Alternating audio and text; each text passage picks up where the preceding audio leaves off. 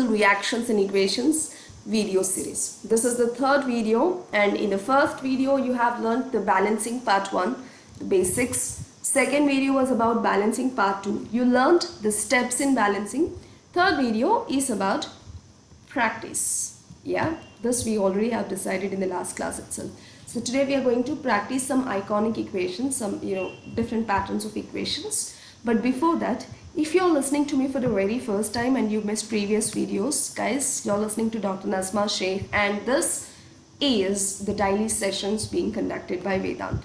I have been teaching chemistry from past 8 years, and today I'm here to help you out understand balancing chemical equations once more. Okay, but then to be able to learn the best out of these classes, especially chemical reactions wale classes, you should be having a pen and a book with you, and then you should practice along with me. You should write along with me. That's when you are going to learn. Okay, done.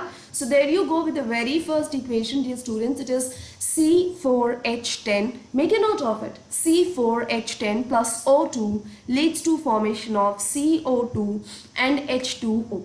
Okay, now we are going to balance this equation. I hope you all remember the steps in balancing, but still once more a quick recap. When you are balancing a chemical equation, there are 3 steps that you have to apply. Step 1. Step 1 is you have to count the number of atoms, right? And what is step 2?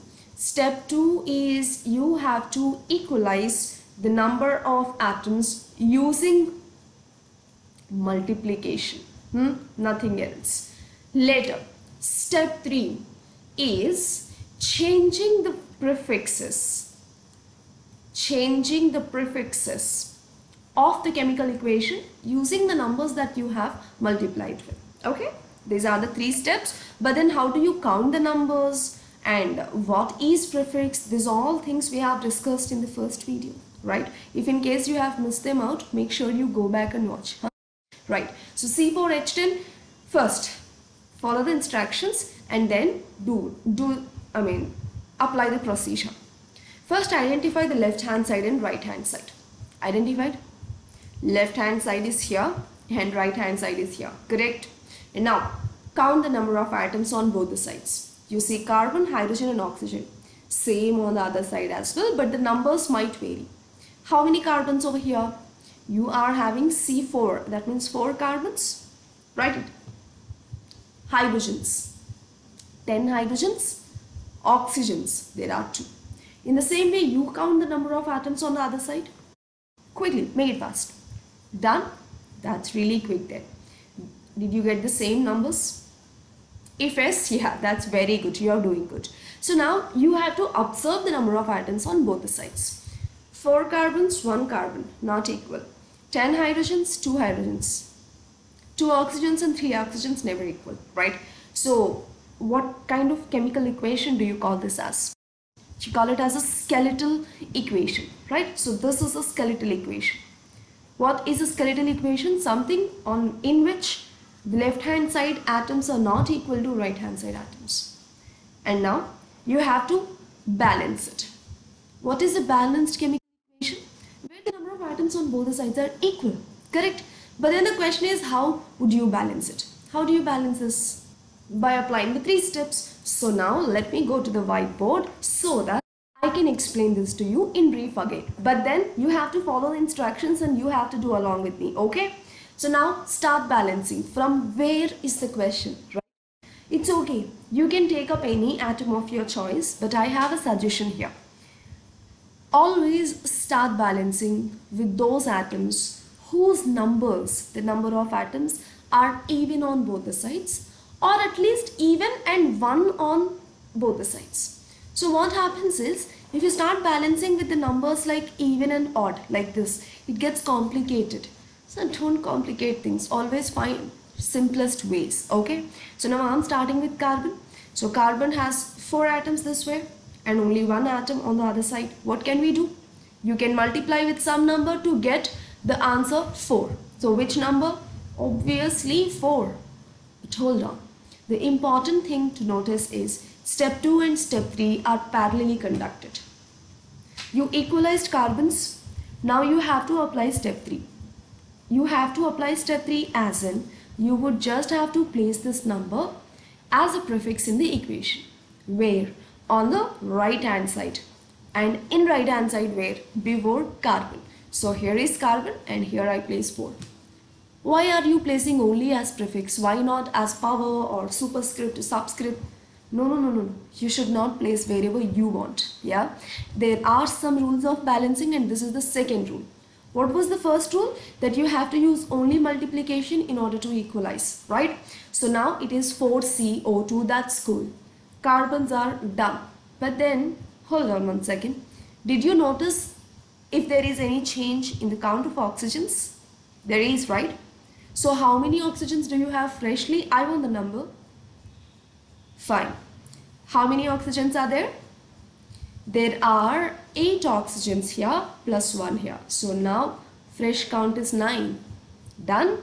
Moving on. Moving on with hydrogen now. 10 and 2. So which number should I multiply this hydrogens with so that my answer becomes 10? Why should my answer become 10? Because I want to equalize it on both the sides. That's fine. Okay. So it has to be 5, right? Yeah. So 2 5s are 10 and then you have to place this 5 somewhere in the equation. So you place wherever and tell me where I have to place it. Yeah. Where we have to place it? We have to place it on the right hand side and before hydrogen over here. So it becomes 5H2. But hold on and notice if there is a change in the count of oxygens again. So you are getting this, right? After every change that you make in the chemical equation, you have to wait for a second and check if there is any change or if there is any count change is there in the number of atoms. Okay. Usually it does exist, but then sometimes it might not as well. So now I'm having 5 oxygens plus 8 oxygens. 5 plus 8, which is equal to 13. So fresh count is 13. Yeah, hydrogens are equal, but then look at oxygens now. I have 2 and 13. So now, how is this possible to balance 2 and 13? Is there a way? Can you multiply with some such number that your answer becomes 13? Why not? You can multiply with 7.5. Oh, is it possible to use fractions? Yeah, it is possible. You can use fractions, no problems. Yeah. So now it is 2 into 7.5, which is, oh wow, wait, one second.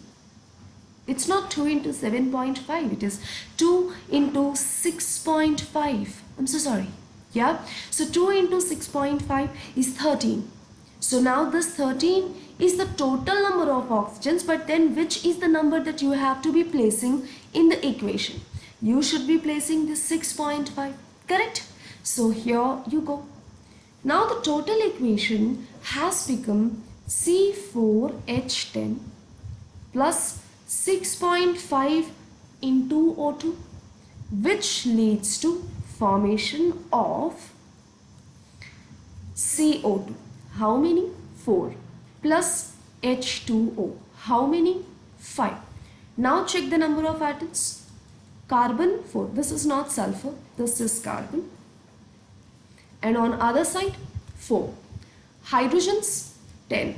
And on other side 10. Oxygens 6.5 into 2 is 13. And on other side also 13. But in case you're not satisfied or you are confused about placing this decimals or fractions in the equation, you have an option. You can multiply the entire equation by some number, maybe say 2, and you can equalize you can multiply entire equation by 2 so that this fraction becomes whole number. You have the choice, but then it's not necessary. You write fractions till you get full marks, huh? Done. So this is how we balance equations, and now the balanced equation is written over there, right here. Done. Now let's talk about one more equation, but this time you are going to balance it. So this equation, can you identify this equation? This is a very famous equation which is essential to live life. H2O plus CO2 gives C6H12O6 plus O2. You call it as photosynthesis, right? The life-changing reaction. So now you have to balance this equation. Now your turn. You do it and tell me the answers in the chat box. So first identify left hand side and right hand side. Hurry up guys, you are going to do this. Yeah, left hand side and right hand side. By the end of this session you should be done with balancing. Identify the atoms on both the sides. Hydrogen, oxygen and carbon. I'm not writing anything. I'm just going to tell you, instruct you, because I want you to do everything, right? So hydrogen, oxygen and carbon, both the sides same atoms. How many oxygens? On the left hand side, how many oxygens? You have 2 plus 1, 3 oxygens here. Hydrogens 2, carbons 1, correct? Right? Okay, fine. So if in case somebody is stuck, to help them out, even I'll do to some extent, okay? But then you have to do everything else. C6H12O6 plus O2. So 1 carbon, 2 hydrogens and 3 oxygens. On other side, how many are there? I'm just taking it this way. There are 6 carbons, there are 12 hydrogens and there are how many oxygens? 6, is it? Are you sure? 6 plus 2, there are 8 oxygens. Did you notice this? 6 plus 2 oxygens. Here are 6, here are 2. How to equalize? So start with carbon. It's easy because you have an even number and you just have 1 on other side. So your answer finally, in order to be able to balance, your answer finally should be how much? You should have 6 carbons here. That's it. And you can multiply this one with any number of your choice to get 6. Which number can you multiply with? Obviously 6, right? So where should you place this 6? You tell me. Before carbon dioxide, isn't it? Before CO2, that means here. You have to be placing it over here, 6CO2. Fine, 6CO2. But then what you have to check? You have to constantly check. Every time you make a change in equation, you have to constantly check if there is any change in the number of atoms of other species. So here, is there a change in number of oxygens? Of course. How many oxygens are there? 6 into 2, 12 oxygens are there. Okay, 12 oxygens are there, but what about this? 12 plus 1. You have 13 oxygens. So it's not 3, it's 13. Done? Next, carbons is over. Next is hydrogens. 2 and 12.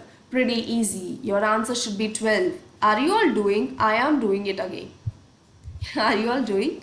So you have to multiply this existing number 2 with some number so that your answer becomes 12. Which number can you multiply with 20? You all know tables. 2 into 6. So you have to multiply with 6. Okay. But since you are multiplying, you have to make that change in equation. Is there any change in the count of oxygens? 6 oxygens are here. But then here 12 oxygens. So it's not 13, it's 18. Okay. Now come to oxygens only. What else is left? You have 18 oxygens here. You just have 8 oxygens here. 18 and 8. How can you multiply 8 with some such number to get 18? Hold on. Look how many places do you have oxygen first. You have oxygen in 2 places. So if you multiply at once with one single number, where would you place that number? Before here or before this? Where? Okay, fine. I'll tell you that, but before that, can you tell me what number can you use to multiply this oxygen so that you get 18? Simple. You already have 8. How many more you need? You just need 10 more, right? So since you have 8 and you need 10 more, what do you choose is this number, right? And now you have to be multiplying the O2 with 5 so that it becomes 10. 5 into 2, 10, right? And now you already have 6 here. So 10 plus 6, 16. So it's working out this way. So you multiply only the elemental oxygen, only O2. Don't go to the glucose molecule. Why? If you go to glucose molecule, see 6H12O6. oxygen is not getting balanced, keep that aside. Moreover, you are ending up imbalancing carbon and hydrogen again. So don't do that. So your choice is to make a modification only here. Now you need totally 10 more oxygens, correct? You have 8, you need 10 more. So that 10 more should come from here itself. So now what if I take 6 O2? It becomes 12 oxygens here, you have 6 here. 12 plus 6 is, of course 12 plus 6 is 18. Are you clear? So look at this equation. In this equation, on the product side, you are having oxygen in 2 places. When you have the same atom in 2 places, you should be able to rightly decide which place to start balancing with. Okay? And moreover, in such cases, it is a little confusing to deal with this balancing also. Like this question mark. In other cases, we were just putting one number which was easy. But now you directly cannot write, like I can't write 2, 3, 4 or whatever. Whatever you write, you can't balance 18, right? So you have to stop for a while and observe the products, decide where you have to make changes, and thereby you have to start balancing. This is a pattern. This is a type of reaction. But then you don't worry, because you will not be given so complicated equations for 1 mark. Done? But then still, you have to be aware of it, huh? If you have looked at the previous reaction, this one, burning of C4H10, you were having oxygen in 2 places, but then you did not have that confusion, isn't it? Because the balancing happened in one shot, correct? Yes, I hope guys you are able to understand how to balance the chemical equations. You are right. But then whatever I have told you today are 2 typical models of equations. There are so many more models that you need to practice. In case you feel that you want me to give a worksheet for balancing with some 10 equations or whatever, make sure you let me know in the comment section. I'll get it added to the description box. That is when you let me know if you want it, okay? If you want the practice balancing sheet, you please ask me in the comment section, then I will give it to you, okay? Done? So guys, I hope you have learned balancing. Balancing, as said, is very simple. It is just like a puzzle. But then it's completely practice based. You practice, you get it. If you don't practice, you don't get it. It is as simple as that, right? So we are concluding balancing by today, and next class we'll start talking about chemical reactions. We'll start talking about how to identify chemical reactions, okay? So in class 10 CBSE, there is a topic, types of chemical reactions, which is again important. There are some short topics, like from which questions will come. One is balancing, other one is types of chemical reaction. Definite question. That's why we are picking up these topics. So I hope these videos are helping you out. In case you have something else to learn or you want to learn something, you can let me know your suggestions in the comment section, because after this chapter, we'll also do the second chapter, acid, bases and salts. So in case you have idea about the chapter, you have something difficult that you want to learn, don't hesitate letting me know, because these videos are for you. If you are not understanding or if you are not getting benefited, this is of no use, isn't it? So you tell me, what do you want? We'll do that for you. Done? So I'll see you all in the next video. Until then, bye-bye. Keep practicing balancing chemical equations. Done? Bye everyone.